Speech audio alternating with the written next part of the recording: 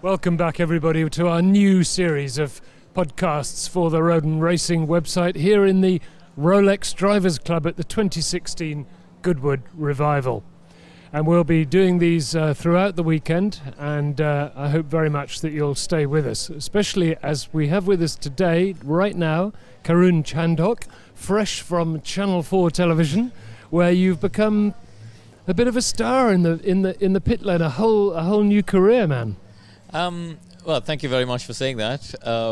But it's been nice coming out of Goodwood and actually seeing people from within the sport who actually have been very complimentary of the work. And obviously you've watched many races and many different broadcasters yourself.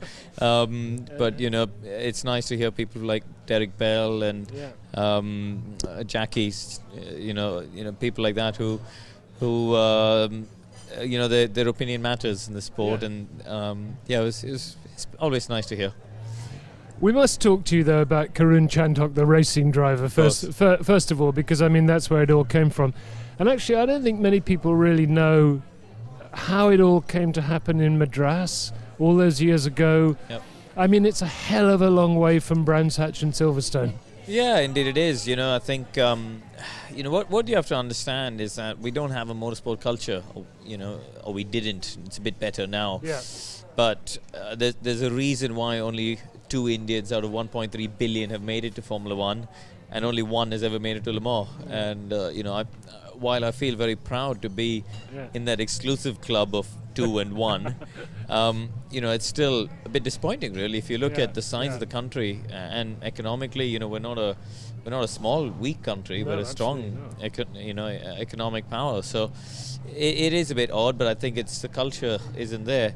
I was fortunate. I grew up in a family where motorsport did exist. My grandfather used to race. My grandmother used to race in the old Hindustan Ambassadors, sort of like a Morris Oxford. Yes. And of course, my dad then raced and rallied a lot since the 70s. So I grew up in that environment. My father went on to run race teams and then ran the Indian Grand Prix for Bernie and for those 3 years. So we were always involved in motorsport, and that's where my interest started, really.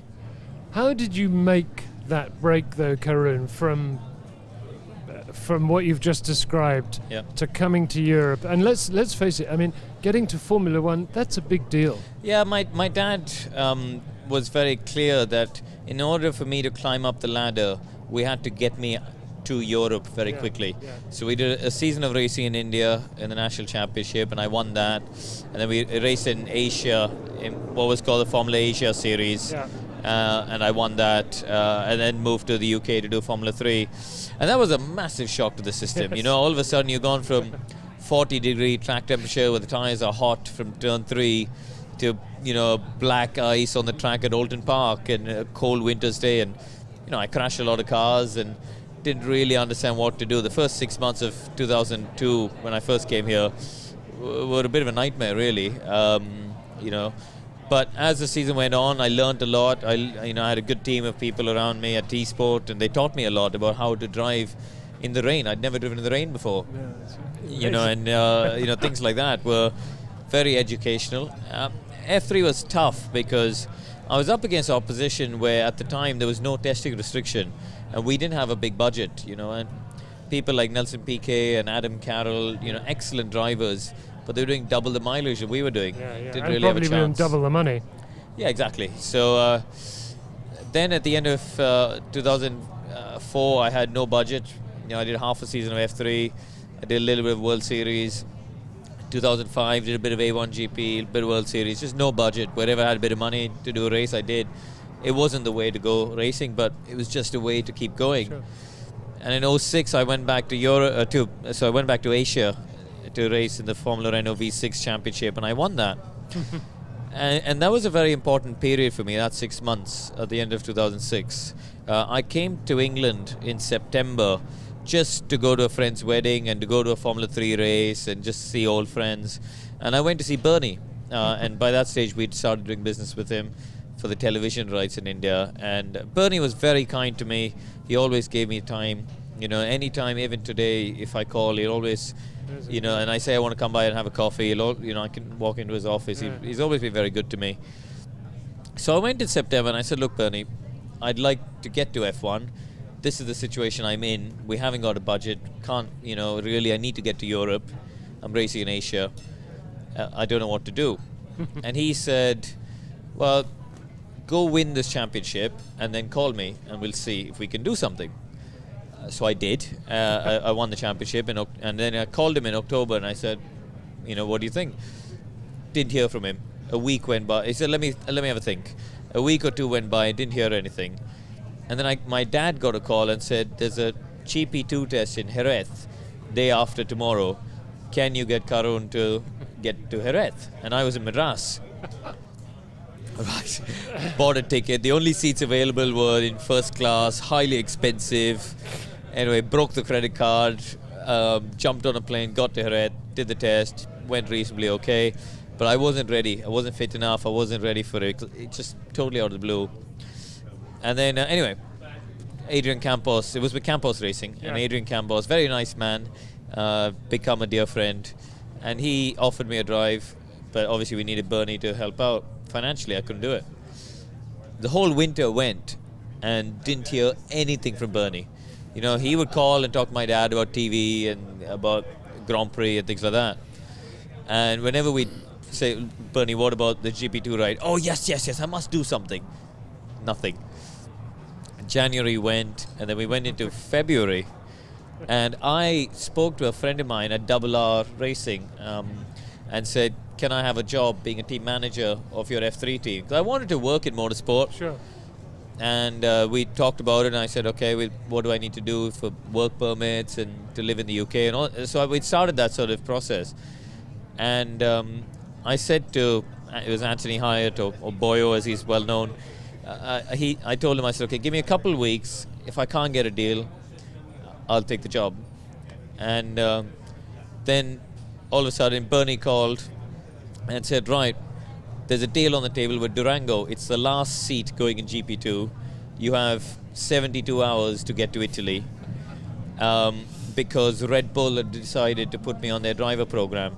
And Bernie then did the deal with Durango. I didn't know any of the commercials. His lawyers did the contract. I never saw any of it. And I was away and back in GP2. And from there, then, it was a more straightforward path to F1. But that, as I said, that critical 6 months, I'll always be grateful to Bernie. He's got lots of critics and he's by no means an angel.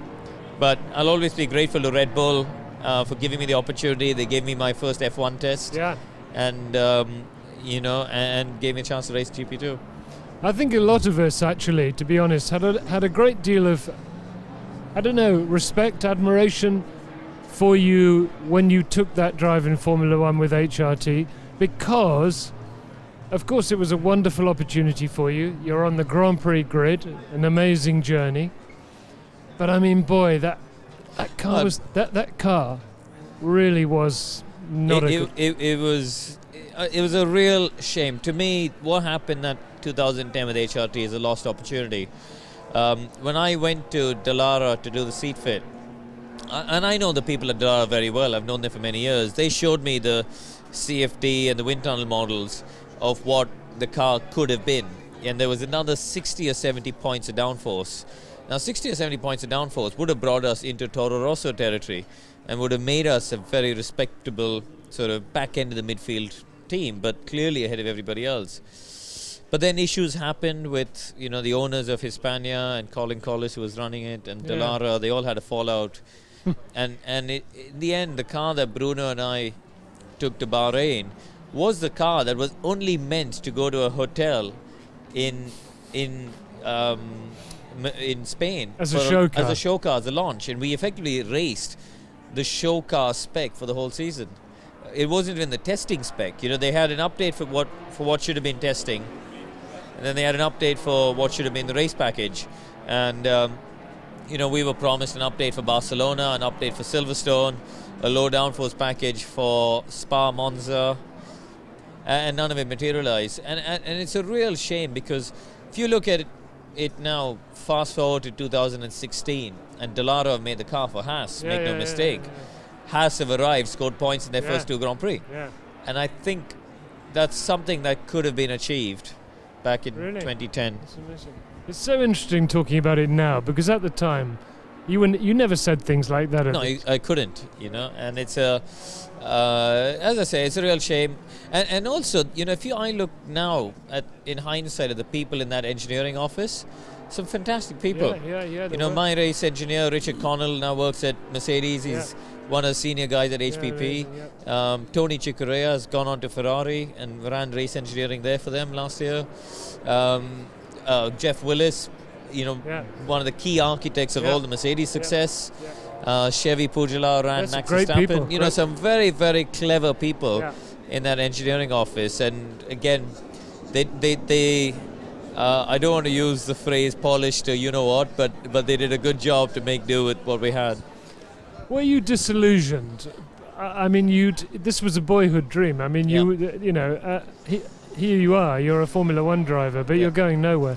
How did you kind of cope with that, in the sense that from that point you weren't going to get into... No, to be honest, in 2010 everyone knew the situation we were in. We were the first lap I drove in the car was in qualifying, and in fact DC and I were just talking about it, saying he and Eddie Jordan came to speak to me and saying, are you sure this is a good idea, before qualifying on the BBC? And I just got on with it. And I think because everyone knew it was a tough situation, we had we had certain races where we could punch above our weight and show our potential. I beat the two Virgin Racing cars in a straight fight in Montreal. I beat I beat Timo and Bruno in Valencia. There's certain races where on a straight fight we could beat people in better cars, and that showed some potential. I wasn't disillusioned then. When I really got disillusioned with Formula One was the following year. Lotus? At Lotus, at Caterham Lotus, because what happened to me... Well, there was a lot of hype for a start, wasn't there? It was, and I had a contract, and I thought the people involved were honourable people, and the contract wasn't upheld. It took me a long time to get compensated. Financially, it was a big battle, and eventually they paid what they were meant to, but that wasn't the point. I signed I had other options to be a test and reserve driver further up the grid, but I signed with Tony Fernandez and Lotus at the time because I was promised a certain number of Grand Prix, including the Indian Grand Prix, and that was a key part to sway my decision, because racing is racing. Testing is fine, but racing is racing, and if there was an opportunity to do some racing, I was always going to take it, and that contract wasn't honoured. Yes, I got to do a race in Germany, but it was meant to be multiples, and I walked at the end of 2011. I was very disillusioned with Formula One, and really I didn't want to hear anything about F1 at that stage. I was just, but it was tough because the media all wanted to know. In India, when you're one of only two drivers, they all want to know what you're doing. And there were a lot of people who supported me and backed me along the way who wanted to know. And all of a sudden, how do you tell these people you no longer feel in love with the sport that you spent 25 years being in love with? Tell us, what happened to the Indian Grand Prix, Karun? It was fairly straightforward, to be honest. The government never supported it. Why not? Look, India has lots of socio-economic issues, and I think a Grand Prix is fairly low on our priority list, if I'm perfectly honest. Because for the majority of the population, it seems so... It's an inaccessible sport, but I think sport in general in India is badly organised. If you look at the way all of the sporting federations are run... Including cricket? Including cricket. Cricket's highly political, but we're successful because a lot of people play and we have a lot of people.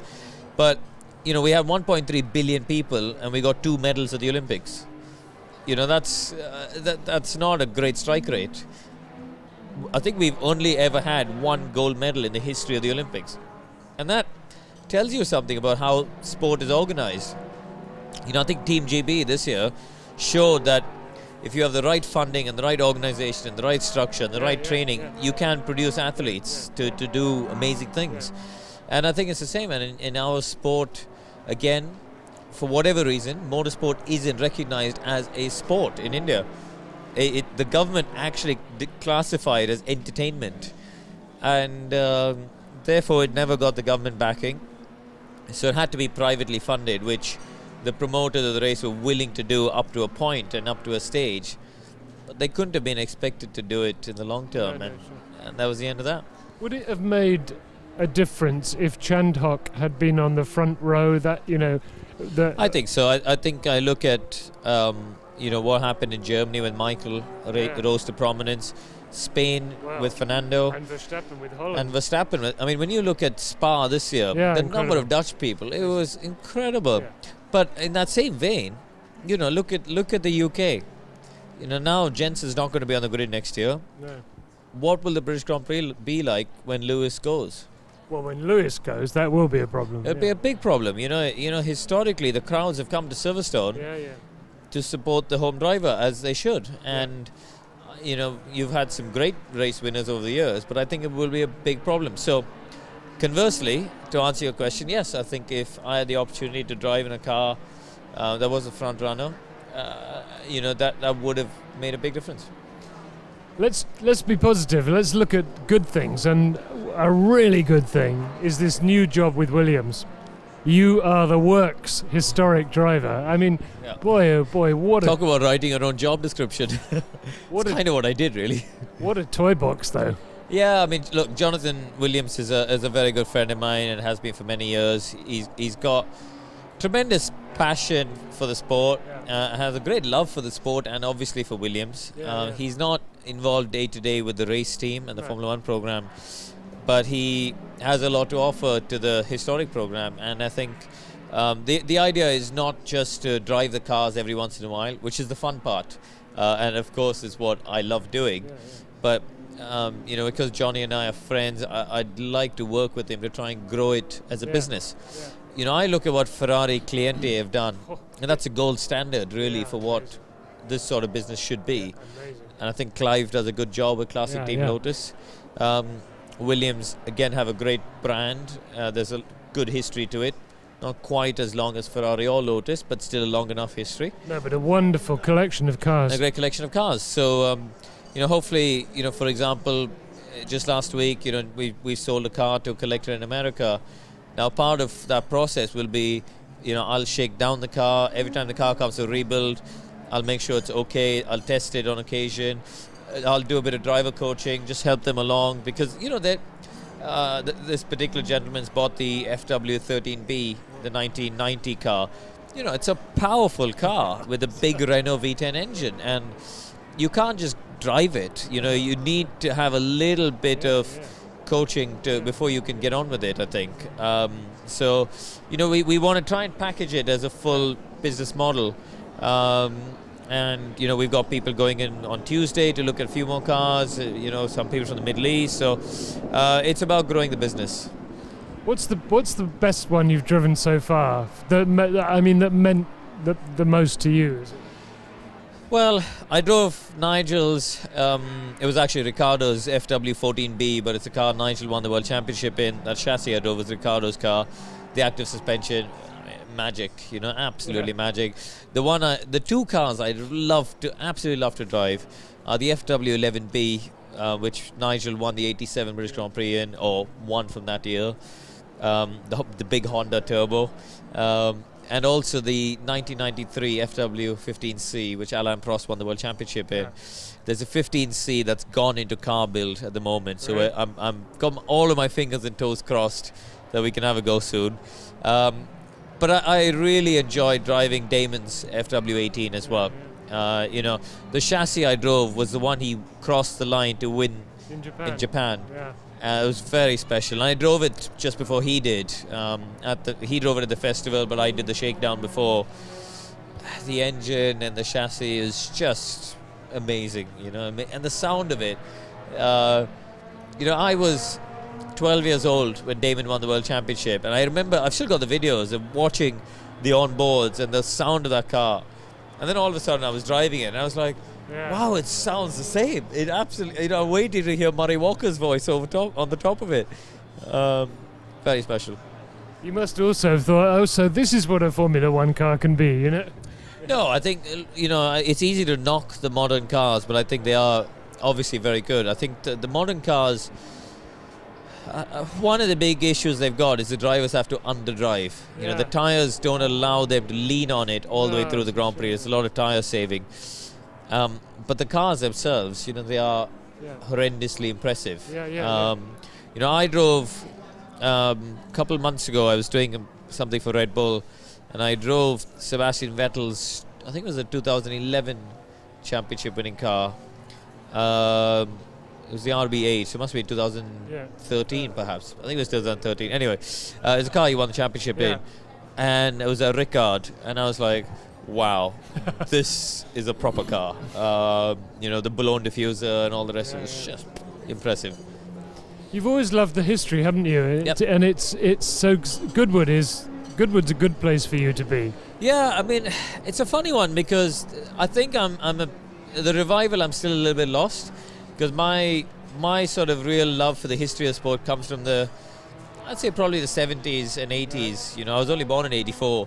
I won't pretend to know a whole lot about the 50s and 60s. I know a reasonable amount, but not as much as many other people. Well, it was very dangerous for a start. Yeah, absolutely. You know, I've been fortunate to spend time with people like Sir Jackie and you know, Sir Sterling and things like that, and so I have a great deal of respect and admiration for it. But I can't say I know a whole lot about even the cars that I see out there.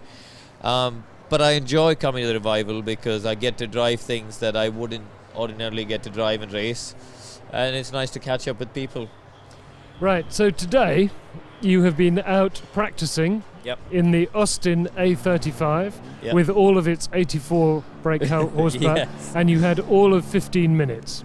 Yeah. So give us an idea what it was like out there. Tell us. First of all, I didn't read the timetable right because I thought it was half an hour, but apparently the race is half an hour or 25. I don't know. Anyway, but I was kept driving around trying to find a gap, and the checkered flag came out, so it was a little bit confusing. It was funny. I mean, I didn't. I'll be perfectly honest. I didn't even know what an Austin A30 was before yesterday. As we were leaving home, I said to my wife, I ought to really Google and see what a picture of the car looks like so I can find it in the paddock, really. So, and then I saw it, I don't know, 15 minutes before the session. So it was a bit of fun, very different.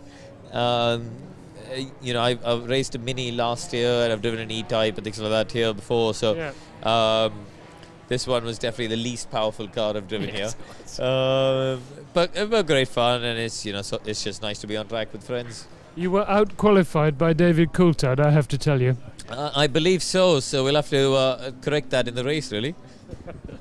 Okay, so it's just fun, though, isn't it? I mean, it's for entertainment. Yeah, I mean, look, you know, I know the touring car boys take it very seriously, and they've been here testing, and they've all built their super-duper cars, and I saw them coming flying past me. But, you know, to me, this is a weekend about, you know, being safe, having a little bit of fun, don't do anything silly, and give the car back to the owner in one piece as he expects.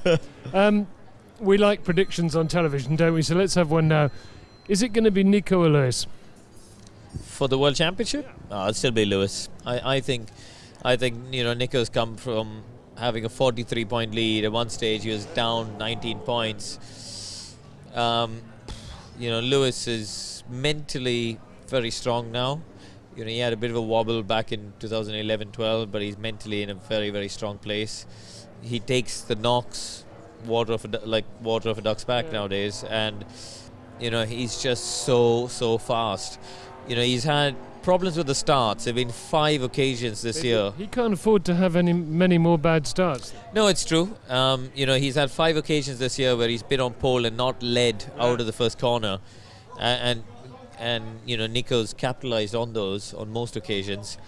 But you know, Lewis is a very, very good, fast racing driver, and I'd still put money on him. Okay.